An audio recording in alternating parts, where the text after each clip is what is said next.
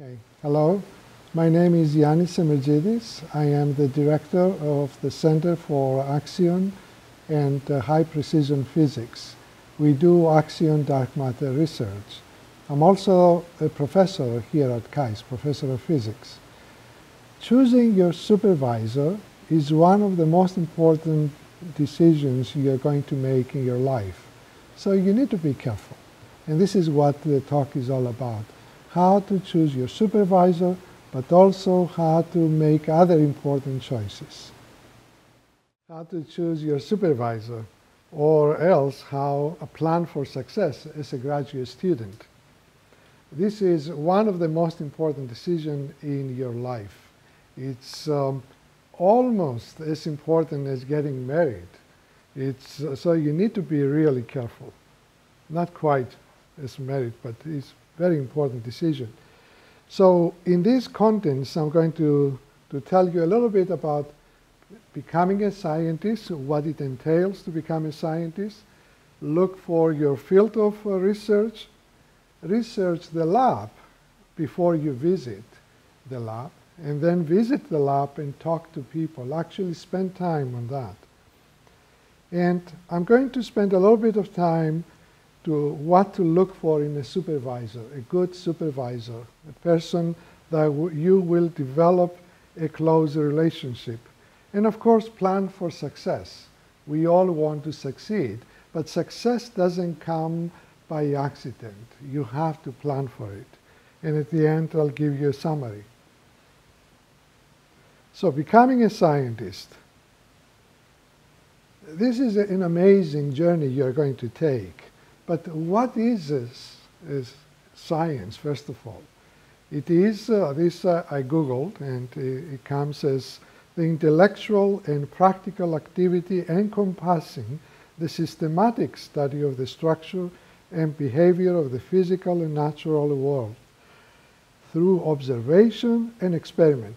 In plain language, what it is a process of seeking the truth in a systematic way. It's not the truth per se, but it is the process of seeking the truth. You have to differentiate between those, because the truth can change from time to time as we learn more about our world. And the definition of a scientist, that's what we want to become. So that's a person who is studying or has expert knowledge of one or more of the natural or physical sciences. In plain language, again, a scientist is a person who is seeking the truth in a systematic approach. It's a very exciting field. It's a career you chose to follow, and you can do it right. And how do you know you do it right? Let's see some of the successes from the past.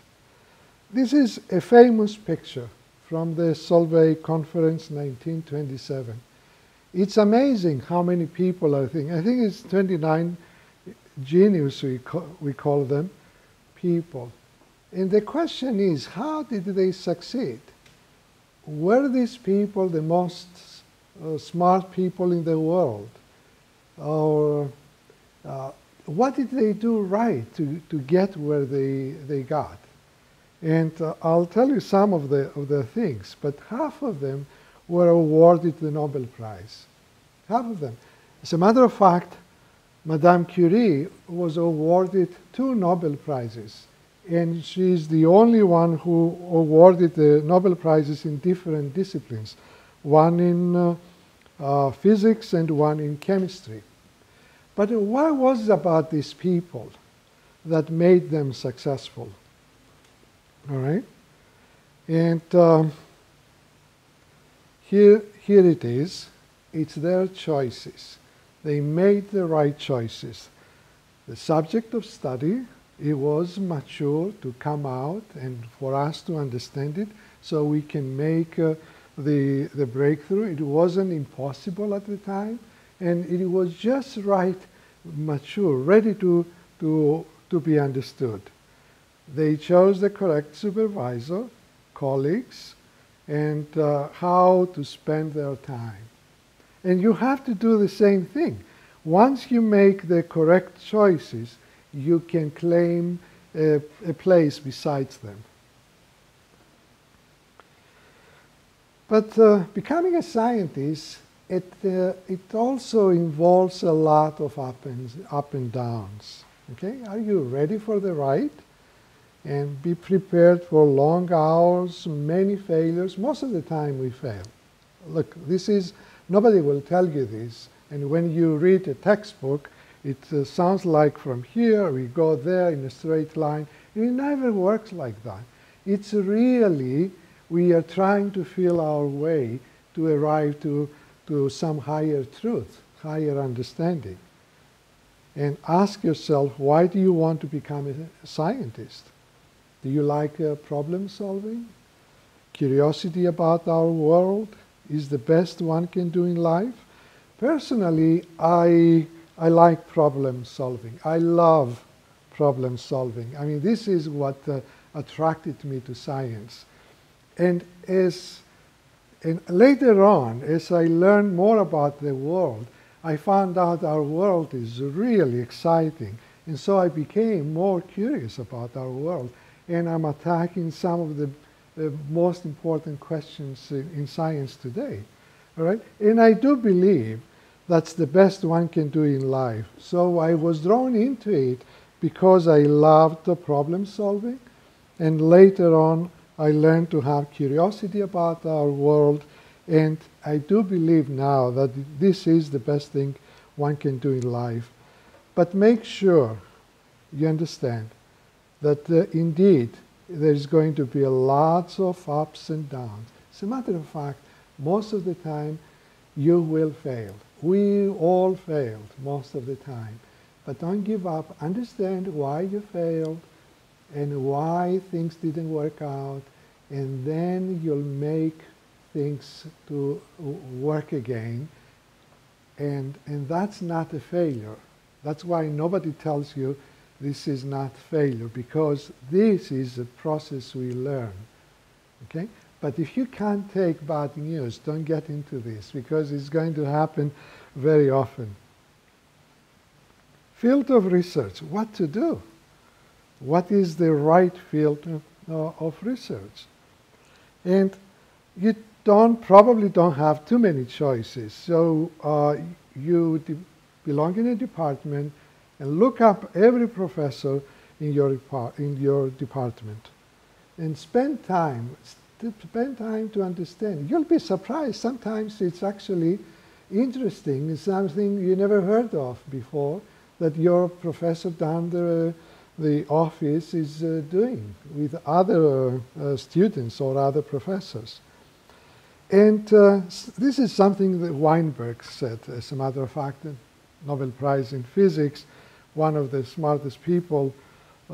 He just passed recently. He said, look for a field with interesting problems rather than a settled one. Look for turbulent rather than calm waters. And that's an interesting suggestion, because when it's turbulent, when it's not settled, there is no guarantee you're going to succeed. So far, you've been in school where you knew every problem has a solution. And now, for the first time in your life, you're going to be faced with the problems you don't know that there is a solution. As a matter of fact, nobody is supposed to know that there is a solution. And that's quite unsettling, and that scares people, because it's like looking at the abyss, and what if I fall down and I don't make it, and so on and so forth. And you have to be able to take that unsettling feeling. The other thing that Weinberg said is the following. He actually did the wrong thing. He didn't immerse into research before he really understood more and more about the field theories he worked on. He said, don't worry about your knowledge in a particular field as long as you have the basics. And that's an important thing. As a matter of fact, some of the students, some of us, understand things, really understand things by doing. Once you do them, you really understand them. Okay, you take a lot of courses, you solve problems, you do all of those things. But the important thing is that it really sinks in when you do it. So have it, understand where to find the solutions, take the courses you need to take, study hard and so on, but really keep in mind you really understand things once you work on those things. So you understand things at the fundamental levels when you do those things. So don't wait to understand everything before you immerse into that. As a matter of fact, it's one of the best ways to learn, to do them. Yeah? So, the subject. You'll want really to change the world, all right? To rewrite the Constitution rather than write a small law of a small town. You want to make a big impact. Look for something big like dark matter, dark energy, CP violation, and matter-antimatter asymmetry mystery of our universe. Those examples I took from particle physics, but you can look up the equivalent ones for other fields. Okay, change the world. Understand these are beautiful subjects. Don't just make a measurement nobody cares about because you want to get a PhD. It's not worth your time. Okay, spend it well. Research the lab before you visit. So you can choose which labs to visit, all right, but research them and then look up their accomplishments. What have they done? Publications, breakthroughs. Is the lab successful?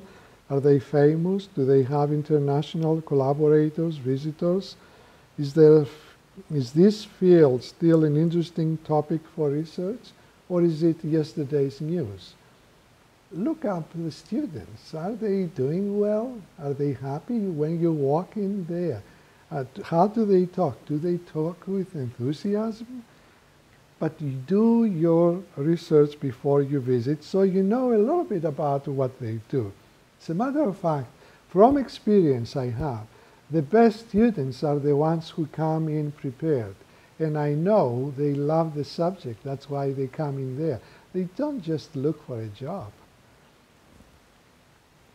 Talk to people. That's amazing. Once you talk to people, you know where you are. Okay? Observe everything about it. About the lab, how they handle the appointment, the way they talk to you and behave. Talk to the students. Ask them to show you their workspace, how they, what they work on, who helps them when they need help. What happens if they need help? Support. Look at the lab, the instruments, the facility. Is this a totally new place that will take time to build up, or a very old place on its way out? It's okay to be a new place. That's okay. Because you'll have a chance to make a big impact.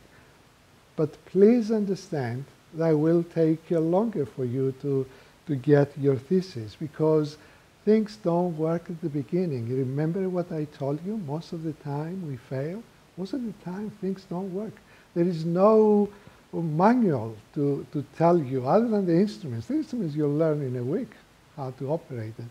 But there is no manual for your experiment. So be prepared for that.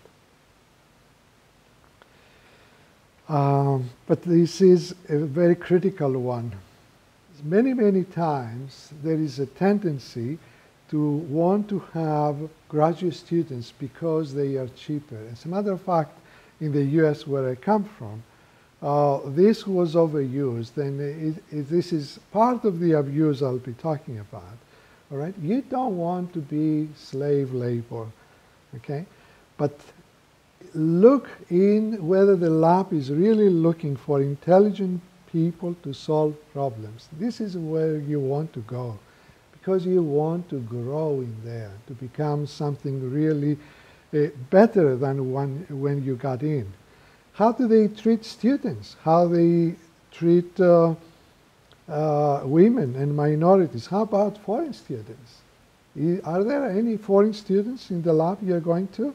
Or is it just a uniform student background? At this stage of your life, you're a student and you need to learn at several levels. And I mean that, including social skills with non-familiar cultures in the future. Let's face it, if we don't learn to compete internationally, we'll fail. And we have to be prepared for it. The future's leaders will have to deal effectively at the international level. Be prepared. Now, let's see what a supervisor should have.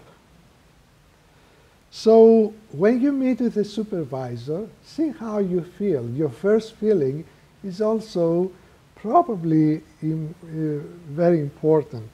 Is this the person you like to work with, to be identified with?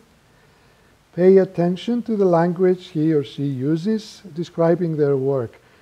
Are they too much self-centered? Are they talking about how smart they are? This is critical. Do they promise you too little or too much? Look for someone who loves his or her work and is interested in important scientific problems you care about. Find out about them. Too young? Too old? Is this person world famous or working on potential paradigm-changing subjects? Is this person too busy to talk with you on a regular basis? When she talks with you, is he or she interested in your opinion? This is particularly important. If you come in and you hear a person talking and not interested in you, just walk away. This is not your place to be. What you want is a partner. You don't need a boss. This is not, it should not become that slave-boss relationship. You need a partner so you can develop and become a scientist. Is this person going to help you develop as an individual scientist, as a person, as a citizen? You have to look at all those things. You have to have you make all the correct choices to make it. Remember that. And this is something that I found from experience, that any mentor supervisor should be at least 15 years older than you. Otherwise, they may compete with you. This risk is actually too high. You'll find that if your supervisor is competing with you, you have a problem. So don't get in there. Okay? Choose a mid-career person. And be aware of the fact that the supervisor is a human being. We all come with strengths and weaknesses, and working with a supervisor is a very close relationship with clear power imbalance. Make sure it cannot become abusive. Find out about him or her. Find out about the person if there is anything out there. This is particularly important. Ask about other students' experiences. How is it there? Are they happy going to work every day? Are they abused in terms of chastised for nothing or anything? And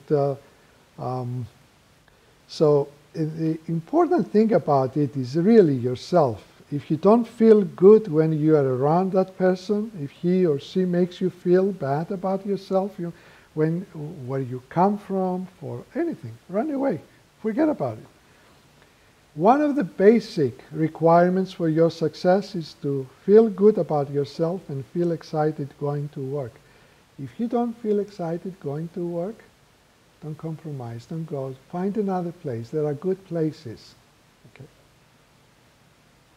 And it's okay to change labs. Plan for success. So, you're a student and you need to become a scientist. You learn to find all the answers in the book. Now you have to create the answers in the book. And that will require a lot of work, a phase transformation. And the work ethics that this requires are immense. They're really tough.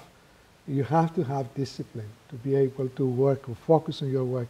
Your integrity needs to be impeccable. Absolutely. Don't forget, never forget your values. By the way, it's much easier if you do always the right thing. You don't have to worry about small things and garbage in life. You can focus on the real problems in physics or in your science. Develop independent thinking. Learn to think. Come up with new ideas. Actually, this could be another seminar on how to learn to come up with new ideas. It's a skill you are not born with. Don't be afraid to fail. The more you're not afraid to fail, the easier it is to come up with new ideas. But that requires a lot of work, and most of the time, remember, those things don't work. Okay? And take reasonable risks. You have to balance that because you don't want to overdo it. And you're not a slave or cheap labor, and don't behave like one. What do I mean by that? Don't wait for your supervisor to show up in the morning and tell you, oh, you'll do this and this and this. No, that's not. I don't treat my students like that. I tell them, if you wait for me to tell you what you're going to do in the morning for the day, you're going to fail because you don't know your job. I'm going to give you a direction, and then you have to find your way. At the beginning, it's going to be slower, all right? And then we can help, we can work together, but slowly you have to know every day what you're doing on your own. Take initiatives, solve problems. Communicate, even tough subjects. Sometimes you may have a problem, you may have depression issues, that's okay. It's okay. Failure can hit you hard and so on, and you feel bad. That's okay. Come up to the office of your supervisor and talk. Communication is a two-way street. Do your part. Don't just blame the others. It's always somebody else's fault and so on. No, you have to take charge of your life, of your scientific life. The other thing that works for students is to give presentations to other students, to your fellow students in regional meetings, lots of them. Get used to giving lots of talks. The more talks you give, the easier it becomes.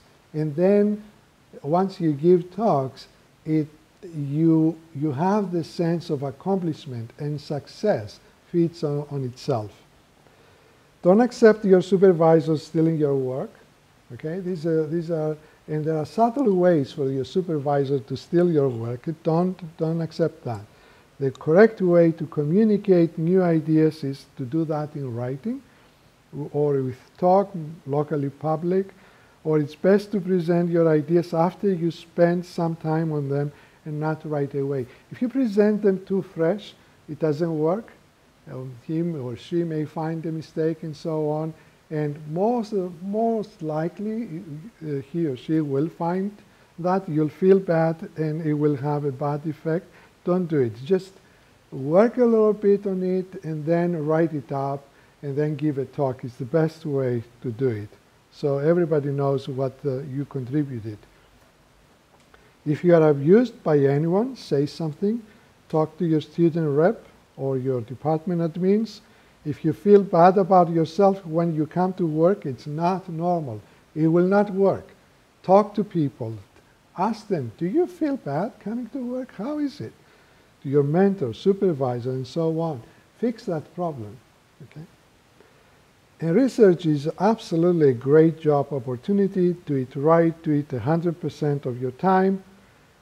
And let's talk about time, because this is a precious currency. It's your gold. You have gold, and that is your time, what you have in your hands. Don't spend it aimlessly. Time is the only thing you have over us, our supervisors and professors. Time is your chance. So, time management, I adopted this from the Google paradigm. work diligently, hard, respect others, help others without telling, boasting, and so on, because you may need them at some point, and they'll help you too. And the group is much better, much better than the sum of the individuals, and achieve much more, 120% of what you need to do in 70% of your time. You have time. If you work a week, 5 days or 7 days or 6 days or whatever, you know what 70% is. Study papers, work-related material for 20% of your time. For 5 days, that is 1 full day. This is a full day. You have to spend it on reading papers. If you only do work and you become an expert, the danger is you'll become an engineer. There's nothing wrong becoming an engineer, but he's not a scientist that is actively looking and understanding the subject. And that's fundamental. Okay? And spend 10% of your time on broader, seemingly unrelated issues. See how they solve problems. How do they solve them? You may be able to implement their ideas onto your system. Okay, I'll tell you a secret. Every time I went to a conference, I came back with a new idea. Okay, this is part of it. This is part of my 10%. And I do it even to this day. Let me summarize over here. So, love what you do or don't do it at all. I mean, this is hard. To do science is hard. It's a great job with lots of excitement, potential. Learn to think and learn to come up with ideas. You can do it. This is a skill. You can do it. Supervisors, mentors, and even you are all human beings, not perfect. Don't identify with the personality of your supervisor. Don't make that mistake. Doesn't work. Keep your individuality. Actually, become much better than your supervisor at all levels. Otherwise, you're not doing your job. Choose a supervisor that will help you grow and develop to a great scientist. Be respectful to all and expect everyone, including your supervisor, to respect you too. Good luck with everything. Have fun.